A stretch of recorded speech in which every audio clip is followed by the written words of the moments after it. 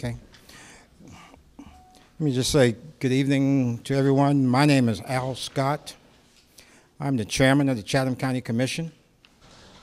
I have joining me Congressman Buddy Carter, 1st District Congressman, who represents all the coastal counties that's impacted by the hurricane. And thank you, Buddy, for being here. We have a Chatham County Metro Police Department, but we also have a high sheriff who has been working very closely with the Metro to ensure safety, and that's Sheriff Welcher. He's joined us in case you have any questions of the Sheriff's Department. We also have with us the mayor of the largest municipality in Chatham County. Mayor Eddie DeLoach is here. And we have our own expert and our SEMA director, Dennis Jones, who's standing right behind me, who will be happy to talk to you about forecast projections or the status of reentry, status of evacuation, or anything else you may want to know about the storm. Let me just begin by saying that, as for the most part, the evacuation of Chatham County is over, that phase of it. For those who have not left, we're urging them to hunker down wherever they're at. If they're at home, they need to find an inner room away from the windows and stay there. I know it appears to be calm outside now and just rain, but we still expect extreme wind, and that's a concern. I will also just remind folk that the governor called for a mandatory evacuation for all areas east of I-95. And this morning, I signed an emergency declaration that encompasses the remainder of the county and impose a curfew. And the purpose of that curfew, I want to make it very clear, is that we are not going to tolerate looting or break-ins or robberies, and the purpose of that curfew is to make certain that once it's dark until daylight, that if you're out on the street, you will be stopped, you will have to explain your whereabouts, and let me just tell you this, that if you're in violation of the curfew, you're subject to a $500 fine and 60 days in jail. I just want to make that very clear to those out there. And the reason that that curfew is necessary, we have about 25% of the county that has evacuated, and we want to make certain that those areas that have evacuated, that their properties are as safe as possible, and that's one of the reasons for the curfew. And we are already getting calls about return. And I'm going to let Dennis speak to that in just a few minutes. I also want to just mention that we've got a confirmation of tornadoes in the Pooler area. We do not know the extent of any damage at this time, but there were a confirmation of a couple of tornadoes. So we are under a tornado watch until 8:30. And I will also mention and dispel this rumor, because we've got calls suggesting that Georgia Power was cutting power intentionally off of certain areas. And I want to tell you that we have had reports of blown transformers. And in the fact, if you have a blown transformer, one of the way you isolate it is to cut power to that transformer. So you may have some of that going on, but there's no intentional cutting of power to any residents. And we don't have a firm number, but it was somewhere a little over 100 residents that was without power as a result of those transformers blowing.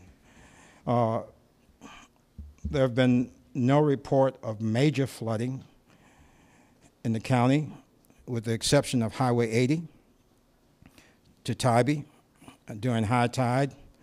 There was considerable water on Highway 80. It was impassable. And we hope that no one is on Tybee that's trying to leave at this point.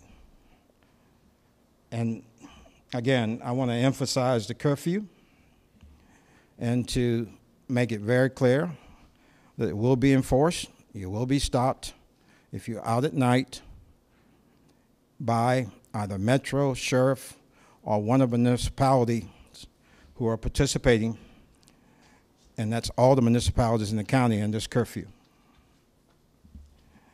And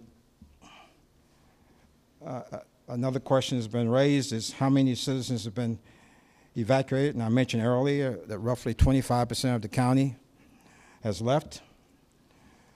We did transport almost 2,200 citizens who could not or did not have transportation to leave town. Transportation was provided. And this is in the mayor's arena, but we've got reports of people calling 311 for downed trees. And we've been asked that you not call 311 for downed trees if you're in the city of Savannah, unless that downed tree poses a hazard, as on a power line or something to that extent. And with that, I'm going to ask Dennis to come up and to update us. And I would also ask if the congressman after Dennis would come up and make some remarks. And then, Mr. Mayor, anything that you wish to add, or the sheriff at this time. Thank you, Mr. Chairman. As all of you know, the storm is upon us as we speak. We do have sustained winds of about 40 miles an hour on the further eastern edge of the county with higher gusts. So as of right now, a lot of the emergency services have been pulled off the streets. All of our evacuation transportation resources have been pulled off the streets. We do have the last serial of buses that are headed to the Augusta area for sheltering. They have not reached the Augusta area as of yet, but they are out of harm's way, and they will get there probably within the next hour or so. We still have a full staff of emergency operations workers in the EOC behind me. The city of Savannah has their emergency coordination center activated. Other municipalities in Chatham County also have similar coordination centers, and we're in lockstep with each of those, communicating with them on an hourly basis. Right now, our focus is turning more toward the recovery and the initial response after the wind stops blowing. Now that we've been able to get people out, we need to focus on when are we going to get people back in. So for the people who did decide to remain behind, we're taking a look at where those new population centers are, where the congregation of people who remained in Chatham County will be, so that we can take priority steps after the wind stops blowing in order to get rescue services and also other human services to those people in those new population centers. So with that, as we start working our way back in, our first step is phase one, which means we're going to come back in and render the area safe. We're going to come back in and make sure that power lines are de-energized, that bridges are okay to move from A to B, that roads are passable. We're going to do that with public safety. That's before we let any contractors in, before we let any of the public in. The next step to that is we've got to make sure that essential services are established so that we can support the general population.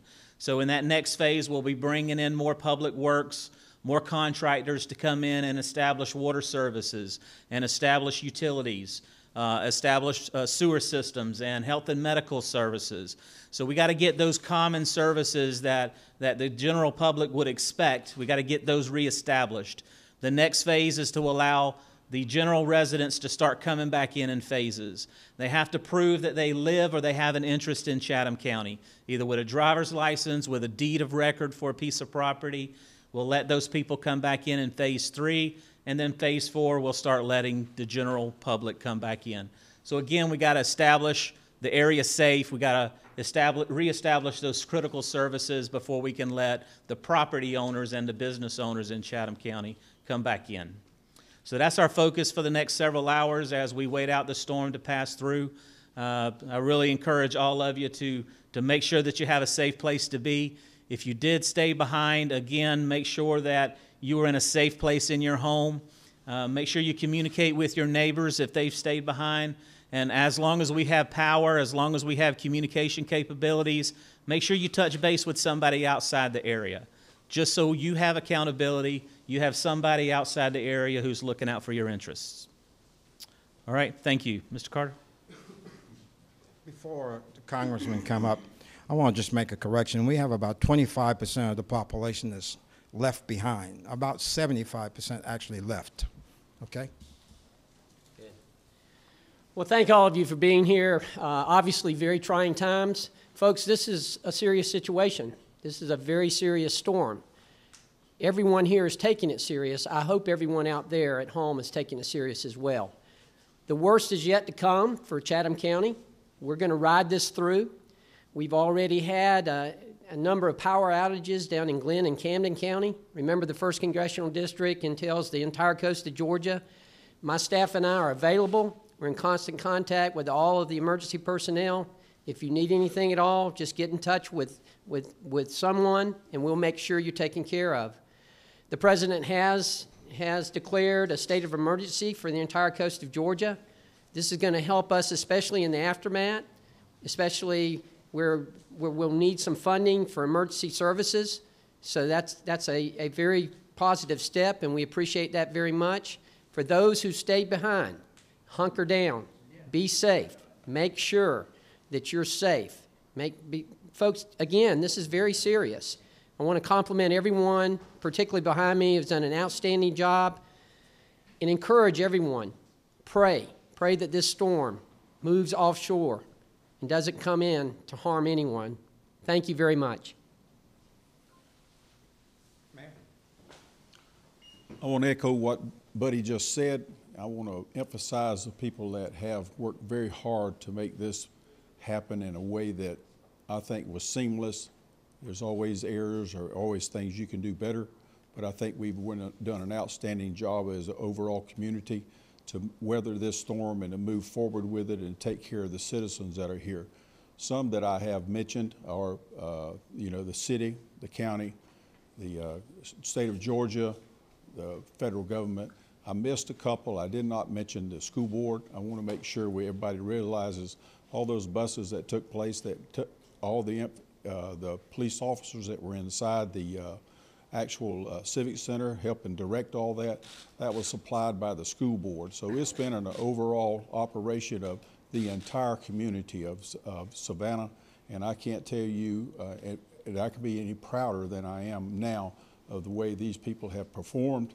They performed professionally, and it's a great privilege to be here and be in front of you today saying that I have an opportunity to work with these people on a daily basis. So thank y'all for being here, and we look forward to all the prayers that are come down the pipe and long-term the recovery.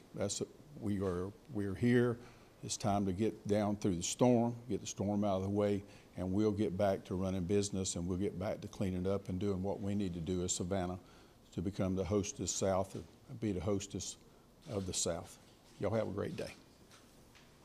Sheriff, you have anything you want to add? I'd just like to thank everyone. It's been a learning period for us at the Sheriff's Office, which is a little bit different from the police department. Offered all my services. I had 76 officers that runs the court in the streets, and we offered them to Chief Lumpkin and them, the mayor, county commission chairman, Mr. Smith, Mr. Kegler. Everybody's been really receptive to all the things that have been happening. I have 1,604 inmates that I have to worry about that's right behind this building here. But my number one thing is I work for you, the public, and that was my job, to serve and protect y'all. And I think this whole community's done that. Everybody that's standing behind me, and some of them's not here, I think everybody's learned to work together, put their differences aside and everything else, and we've come together as one team. I'm open for any questions that anybody has for me. Sir? I also want to thank the governor who came down from Atlanta yesterday to inspect the situation and to offer any resources that the state had to assist the county. And I certainly want to thank him for that. And also with him was Jim Butterworth, who is director of the State Emergency Agency and Homeland Security. And Jim has a representative here who, and I'll ask Dennis if you would introduce our GMA representative. We have a member from the Georgia Emergency Management and Homeland Security, Ms. Sherry Russo. She's been with us. We also have another member, Colin Hoff, who works the nighttime shift. So they're embedded with us. They have been for the last 24, 48 hours. So anything that we need from the state, we have the state's commitment by evidence of them being in our Emergency Operations Center. And we also have behind me the county manager, Lee Smith. We have both assistant county managers, Linda Kramer and Mike Kegler, who's here. And we also have Van Johnson of City Council. At this time, if anybody have any questions, one of us will try to answer it for you. Can you give us, help the citizens understand the anticipated, when will we see the highest winds, the highest rain, and the storm surge? What's the timing of this? The information on the national news is very confusing. What is SEMA's thoughts, Mr. Jones, possibly on that? I'm going to bring the expert up for that. Yeah, thanks. I don't know, I'm an expert. What we're seeing right now, obviously the winds are starting to encroach in Chatham County. The highest impacts we're looking at sometime after midnight. It could be between the midnight to 6 a.m. hours. You know, that's the primary focus that we're looking at. We could possibly see hurricane force winds on the eastern edge of Chatham County, certainly tropical storm force winds throughout the county. But with a majority of the highest winds and the storm surge associated with this coming in the dark or in the nighttime hours. You know, Sunday morning or Saturday morning when you wake up, it's going to be windy, it's going to be rainy, there's going to be some strong winds. We'll probably already see down trees, down power lines, but throughout the day Saturday, we'll slowly start to see the system subside. Hopefully by Sunday, it'll be out of here. Dennis, can you just talk briefly about some of the stuff that's in the written materials about the storm surge, what's expected, and what's already been seen at Fort Pulaski? Sure. In the information we're getting from the National Weather Service, you know, it fluctuates from sometimes we've seen 7 to 11 feet, sometimes it's 7 to 9. So roughly around that range. We've already seen some flooding going out to the roads to Tybee. I understand that has come and it's receded. But the highest impacts of the storm are still to come, however. So we do anticipate seeing that 9 to 11 foot of storm surge. And with that, it could put upwards of 2 feet over Tybee Road. There's also several areas that come up into the rivers, Savannah River, Ogeechee River, other tributaries, that we would most likely see some storm surge encroachments into those areas as well. So I know you're talking about early morning, but can you clarify if possible, I mean, like what kind of time, what the time is that we're talking about for anybody watching? Sure. It's very hard to actually narrow that down. That's why we generally give a range. But if I had to speculate based on the latest advisory, it could be anywhere from like 2 to 4 would be the strongest parts. Now, you gotta realize the storm is very fluid, it's very dynamic, so it could speed up, it could slow down, the winds could shift at any moment. So, you know, that's why we're looking at after midnight, sometime before the daylight hours, we give that full range. But based on the latest advisory, the strongest part of the winds based on the model runs, what the computer is telling us, is between the 2 to 4 hour range. With tornadoes being an issue, I did notice about an hour ago, SEMA said that there'll be tornado watch until midnight. Right. This says 8 p.m. That was just released. When can we assume those will subside? As the storm makes its way past us, obviously the tornado threat will become less of a severity for us. We did go into a tornado warning earlier, and that tornado warning actually produced what we think is a funnel cloud over on the western edge of the county. It knocked out the top of some trees. It didn't actually touch down, thankfully.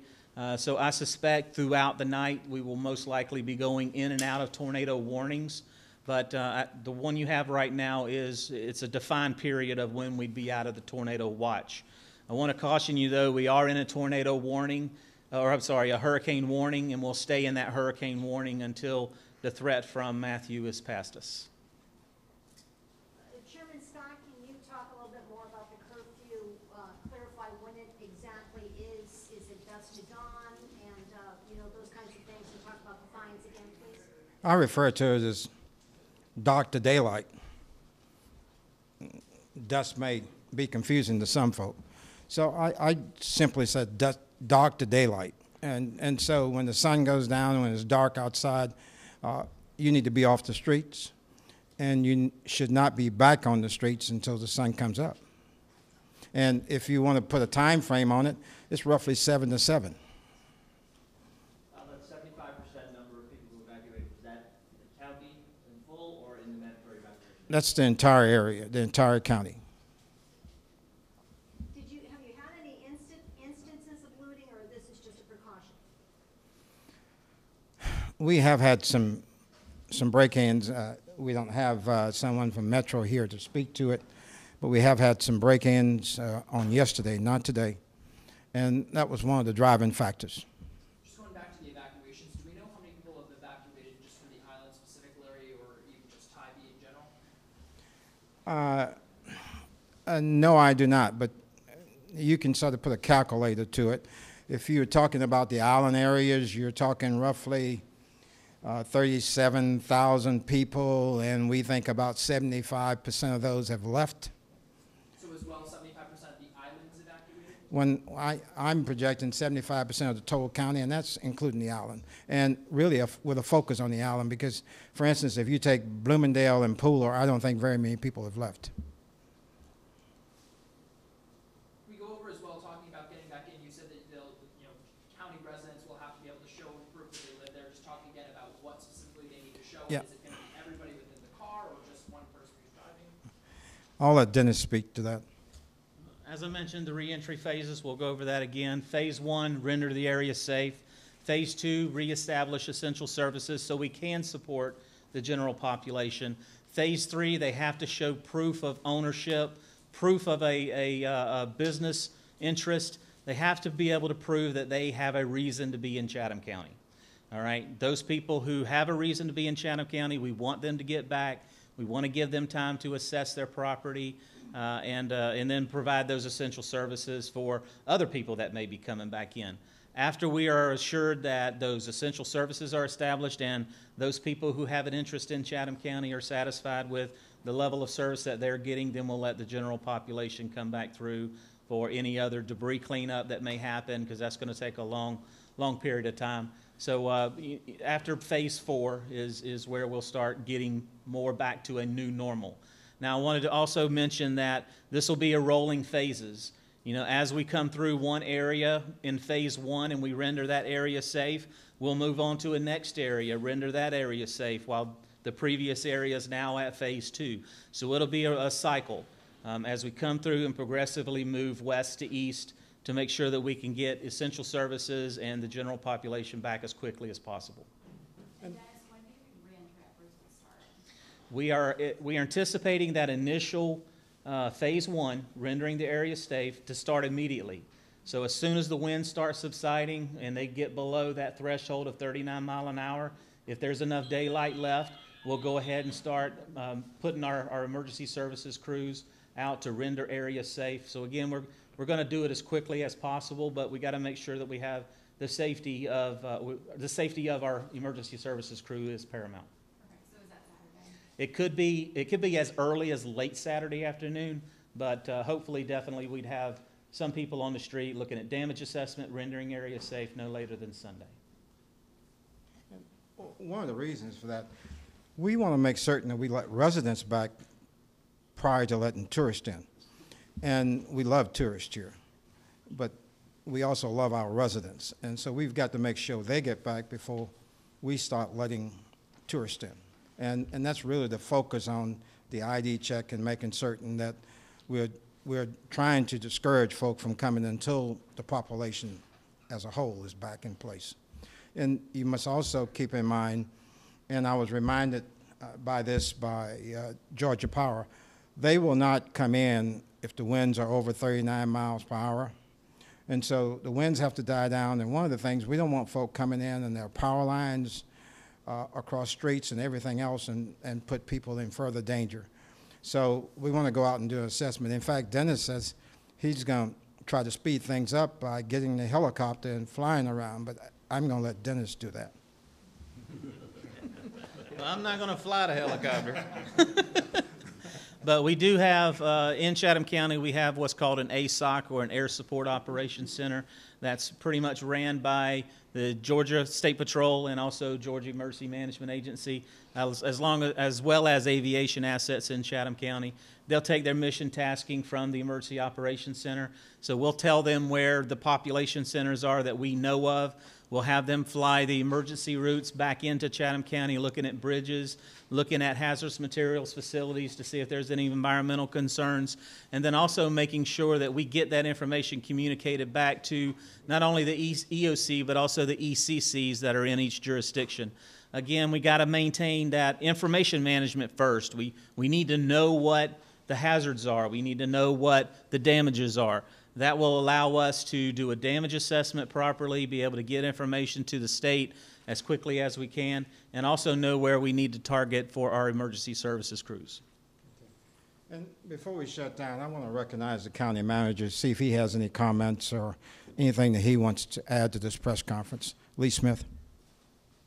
Good afternoon. I do want to make mention, I think as the mayor did earlier, we do want to thank the school board for their cooperation on transportation and also on our Chatham area transit. Without those folks, we could not have done what was accomplished over the last 24 hours to get as many people out of the community as we have. So we appreciate that, but as the mayor said and the chairman, the cooperation has been great. We go by the term Team Chatham.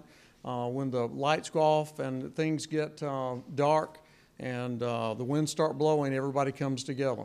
And that's what they've done here. That's what our teams are doing from Savannah, all the municipalities. At this point, it was emphasized today in an earlier conference, if you are staying in Chatham County while you still have power and you still have communications, we ask that you contact someone outside of Chatham County, a family member, a friend, or someone that you can tell them that you are here, because it will be important for them to contact us or someone to identify where you are at, because staying here is dangerous. So we emphasize to all those listening, please contact an outside source to identify that you are here in the issue if we need to begin looking for people. So anyway, thank you very much, and we appreciate getting the information out. Thank you. Any closing remarks, Dennis? I think it's already been said, but it bears repeating again. If you are here, make sure you are in a safe location. If you did decide to stay, be advised, emergency services crews are already pulled off the street, and they're going to stay off the street until it's safe for them to respond. So 911 calls that come in, you may not have somebody that's available to come get you until it's safe for them to do so. So please hunker down, as was the term used earlier. Make sure you're in a safe location in your home. God bless you and be safe. Any further questions? If not, thank you so much.